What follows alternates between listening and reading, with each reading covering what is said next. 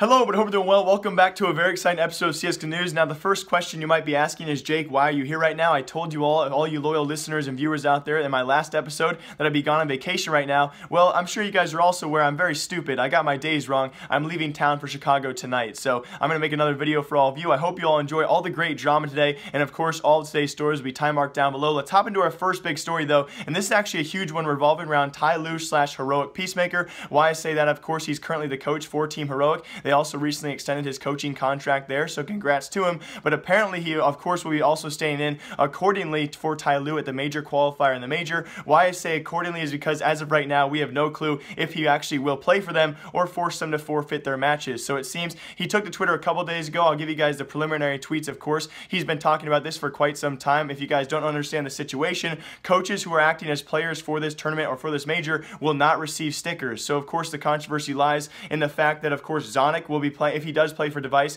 he will not get a sticker, and more so, Peacemaker, of course, taking to Twitter about this, seems a bit more disturbed. He'll be playing in place of Ben Tet for TyLoo, and he also did not get a sticker. Now, of course, Ben Tet, he will not be playing the major qualifier or the major itself due to visa issues, but he did get stickers. So that's where the controversy lies, and of course, I don't know his monetary situation. I don't know if Peacemaker's making enough money being a coach for Heroic, if he really needs this cash, because this is a big cash inflow. When you get a sticker, that's thousands of dollars in your pocket, so I understand where his disposition is. I understand why he'd be upset about this, but of course he took to Twitter just last night, very importantly, and it seems like he's openly not just suggesting, but maybe even threatening Valve, alongside that ELeague organizers, to maybe kind of ruin the tournament here for at least TyLoo itself. He actually posted this on Twitter, guys, and said he really, of course, publicly has stated many times, he is not a player, he is a coach, but on top of that, he also took to HLTV and made this blanket statement saying, "I've not been 100% publicly transparent with my things in the past, and that cost me a lot of headache. So, about the major situation,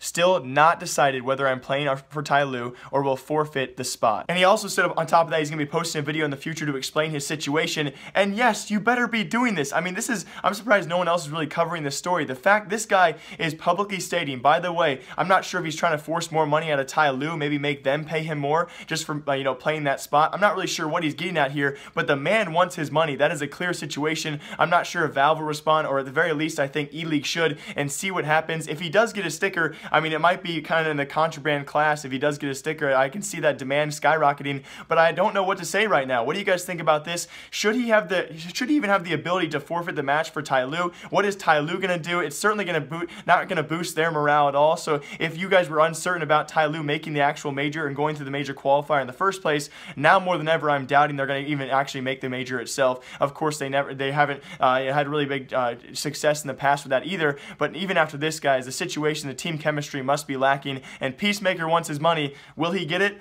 I really don't think so. And also in very big news that no one's really talking about, but some big news for suggesting things in the future for SK Gaming and Immortals. I talked about this last week as well. If you guys missed that video, hopefully you can check it out. We have Noah Winston, the CEO and founder of Immortals, actually apparently and allegedly buying the trademark rights for MIBR. That's the Made in Brazil organization name. And of course, I talked about the possibility of SK Gaming. Their contracts do expire sometime in 2018. Them, of course, leaving SK Gaming by some slim chance. They would then join up with Noah Winston and be the new MIBR team. So of course, it's a possibility. It's a slim possibility with SK Gaming probably paying those guys a ton of money, but just a possibility for the future, guys. And this could suggest even more so. We actually have some breaking news. Destinyy and SHZ, formerly of Immortals, are now back to Tempo Storm. They first left Tempo Storm to join Immortals, and now Immortals organization is seemingly falling apart CSGO-wise, and they have now left back to Tempo Storm. And why this is actually very curious, guys, is because it does seem Immortals is now dumping their entire CSGO roster, which maybe does allude to the fact that Noah Winston is going to drop the entire Immortals organization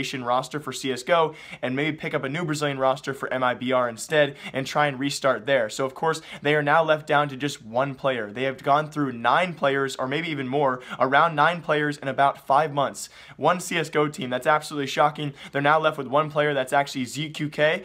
So not really sure what he's going to be doing. They have Horvey on their inactive roster. Horvey is actually being sought after by many Brazilian organizations because he has a visa right now. He can go freely to North America and back to South America. And on top of that, of course, you guys know Bolts is on loan to SK Gaming, but he's on SK Gaming. So they are now down to one player on Immortals, and I know it's speculation, I do think Immortals is going to dump their CSGO roster entirely. We're not going to see one for a long time. I could be wrong about that, but I think Noah Winston's going to try and make a new CSGO roster on MIBR, made in Brazil, coming soon. Also on top of that, I want to talk about a very genius move as well. If you guys remember way back in the day, what kind of launched my channel to where it is right now, and ever since we've kind of been lingering around the same sub count, was me calling out CSGOWild. Now, I would say I want to apologize about that, but it was what made my channel the way it was. I had some issues with CSGOWild back in the day and the way they were tied to FaZe Clan and the owners over there. I thought it was a bit corrupt how they were doing it, but they have come back to the CSGO gambling scene and apparently are doing quite well and apparently doing it very fairly. So we'll see what happens with CSGOWild. I wanted to point that out because it's not sponsored, guys, not in any way sponsored, but they're doing it in a very genius way. They've actually taken to Twitter. They've actually paid many pro players out there to retweet their giveaways. They pay people like Phantom Lord, iNotorious maybe in the future. They've also sponsored people like Fitz already, and of course Anomaly, all saying CSGOWild is back. So we'll see how long CSGOWild sticks around, guys.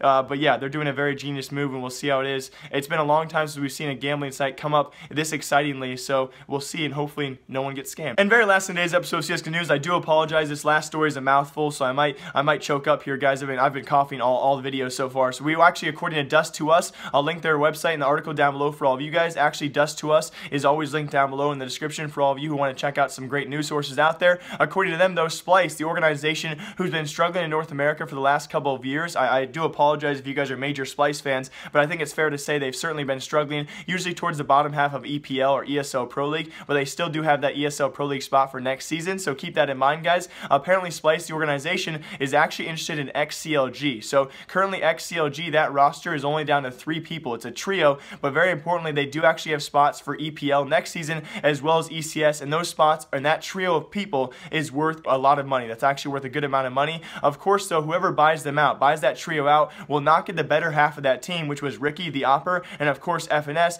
Both those players are being sought after by other organizations out there. So if anyone actually buys these guys out of their contracts throughout 2017, they have to pay a hefty buyout price for their contracts as well as pay the price for those EPL and ECS spots. But it actually was leaked. Apparently their contracts do expire sometime in 2018. So whoever has interest in this trio could get a great steal if they wait it out. Because if they do wait it out, of course that buyout's no longer there, but they will have to still pay a hefty price, of course, to contract those players. That majority roster does have to stick together, though, in order to land those EPL and ECS spots. So Splyce apparently wants to allocate a whole new CSGO roster, and of course it's kind of ironic as well. If you guys did actually see the match 3 weeks ago, we had the Cyber Power PC, I think it was their winter tournament, kind of a smaller North American tournament, but of course Cloud9 was there. They took the entire tournament, but they actually did beat out, it was that Ex-CLG roster. In the semifinal, though, it was Ex-CLG, who plays as Unemployed for Christmas. That's their new name. They actually beat out Splyce in a very close matchup. It says 2-0 there, but both matchups went to overtime. So it's kind of funny. They actually beat out Splyce. Now apparently Splyce has interest in that trio roster and their ECS and EPL spots. We'll see how that progresses in the future, though, and if Splyce will wait it out and sometime in 2018 acquire a brand new North American roster. And that's going to do it for today's episode of CSGO News. I'm going to take the next 2 days off, guys. I am now officially going on my short, very short 48-hour vacation, so I hope you guys all enjoyed. Thank you all for the great likes. I know gambling videos always do quite poorly on my channel, but thank you guys for understanding. So I thought, why not upload a double upload day? If I'm going to upload a gambling video, why not counteract that cringy video with a great CSGO News episode? Hope you guys all enjoyed. Thank you all for leaving a comment down below. I will see you all in a couple days. Remember, I like you, and I'll see you all next time. Goodbye. CEO and owner, that was Noah Winston, actually bought the rights to MIBR. That's the Made in Brazil organization title and trading right or trademark rights, and that's actually really big.